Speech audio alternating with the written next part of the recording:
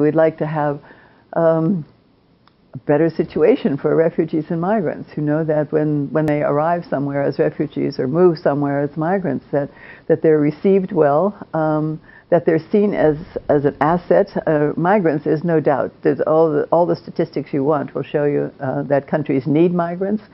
We know that there are aging populations here and there. There are people who need the kinds of migrants who work for different sorts of work.